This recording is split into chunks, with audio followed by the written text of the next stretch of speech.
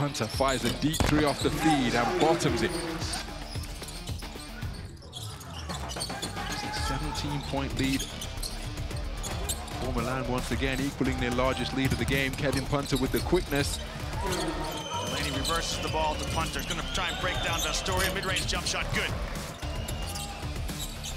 Punter, his shot contested. He knocks down a three.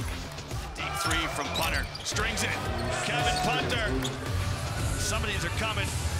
They're coming from the sort of distance where you need to put a stamp on them just to make sure they get to their destination.